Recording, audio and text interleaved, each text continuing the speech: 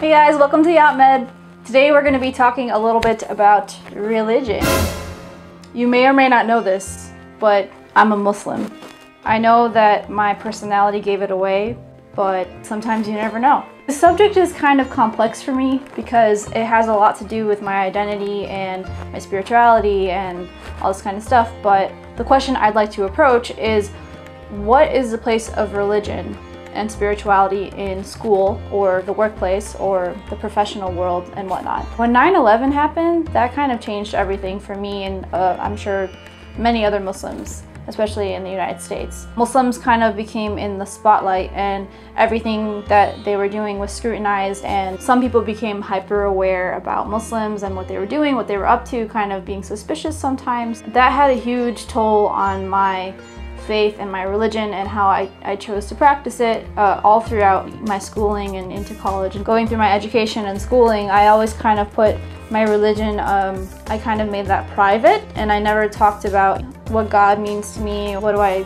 do in my religion unless I'm specifically asked about it. I did not always wear the hijab. The hijab is the headscarf that some Muslim women wear. I started wearing that in college. It's kind of like an invisible part. Well, it's visible, but you know what I mean. The practice of my religion, Islam, it kind of became something that I didn't really showcase to anybody. That was a side of me that I didn't really show because I was afraid of being judged as someone who's extreme or just misunderstood, honestly. Because I was afraid of what other people might be afraid of, I just stopped showing that side of myself and being more, I guess, secretive about it.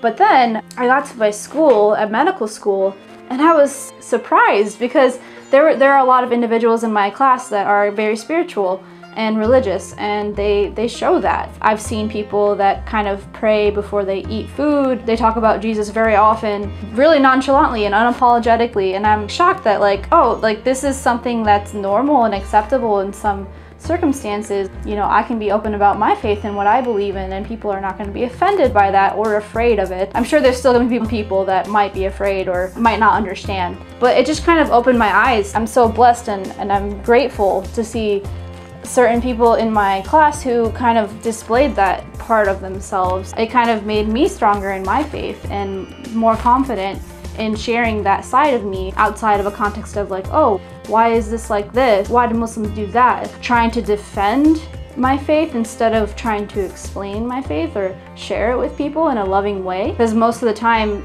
since 9/11, it's been defending Islam and defending Muslims and telling people, no, we're not crazy, we're not terrorists, we're not, you know, out to get people and convert them. I've been really grateful about that. Now, the question of whether religion or spirituality has a place in school or the work setting, I still don't know about that. I'm still really early in my medical education. We're gonna get training in how to kind of deliver bad news to a patient or to try and explain that a patient just died to their close family members. And for me, God is a big part of my life. That is something that I would like to be included in the conversation if someone were talking to me about death and a whole bunch of complex issues. But I don't know how you're supposed to approach different people and patients and their belief system and that kind of stuff. So that's something that I'm going to hopefully discover along the way. Just some thoughts that I had on the subject. And what do you think about that? Do you think that religion and spirituality should have a place in school and the workplace? Or should that be something you kind of keep to yourself and something that's private? Thanks for watching today. I'm curious to see what you have to think. And until next time, bye!